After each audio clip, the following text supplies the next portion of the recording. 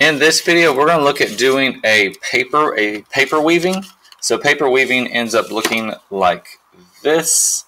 When we're done, it makes a pattern, kind of like a checkerboard pattern. So we start off with a piece of paper, and it is folded in half. And it's important to know what the top is. The top is where the two pieces are.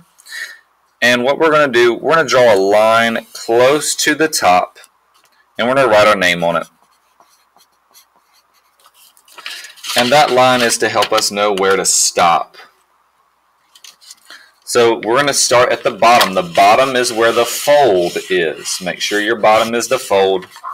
And what we're going to do is we're going to cut from the fold up to that name line and stop.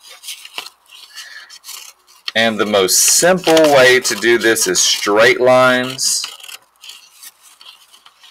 So if this is your first time weaving, I would keep it simple with straight lines.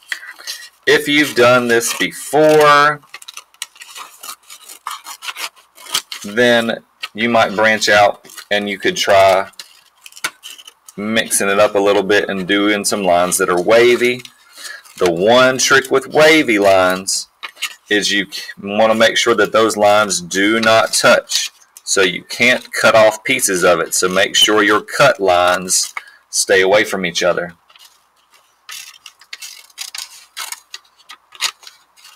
But we're going to cut all the way across, making sure that the fold is where we started. And we're cutting up to this line and stopping at that line. Once we've done that, we're going to unfold it. And here is our loom. And then we're going to take some strips of any other paper. You could also use grass. You could use newspaper. You could use cardboard. You could use strips of plastic, anything you have. But what we're going to do is we're going to make a pattern. And that pattern is going to start with two words, over and under. So under means that we lift up a piece of paper and we literally push it under. Over means we go on top. So under, over, under, over, under, over, under, over, under, all the way to the top.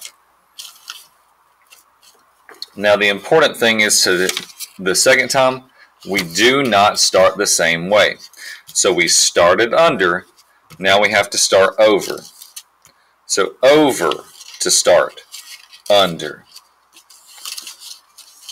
over, under, over, under, over, lift up to go under, all the way to the top.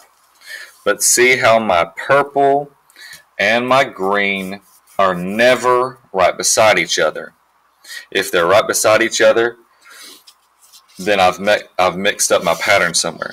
Alright, so let's look at where we're starting next. I went under, I went over. So now I start under again. So under, over, under, over, under, over, under, over, and under. And again, I'm going to check to make sure that my orange is never beside my green. Now starting again. Under, over, under. What's going to come next? Over, that's right.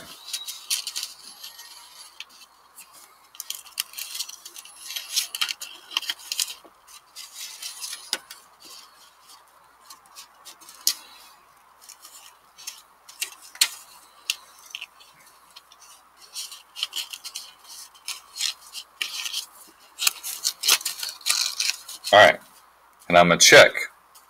Is there anywhere that mine my two colors are beside each other, pink and orange. Right there, my pink and orange are beside each other.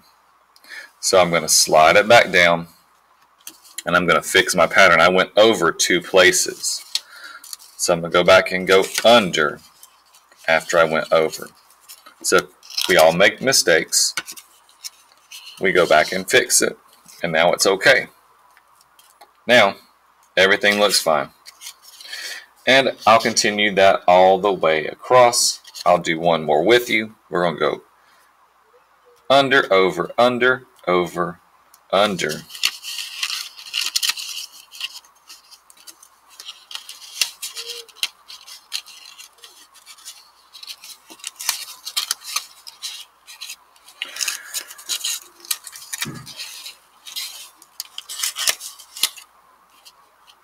All right.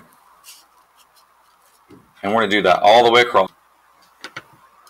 Okay, so to finish up, the last thing I like to always do is I try to push my pieces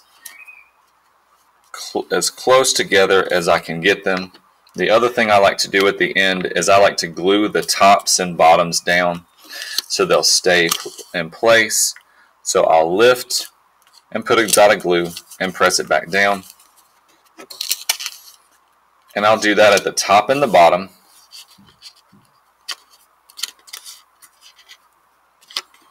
All the way across, and then I flip it over, and I'm going to do the same thing.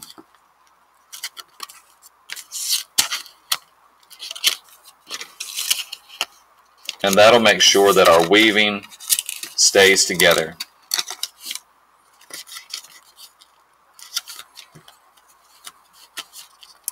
I hope you enjoyed making your weaving.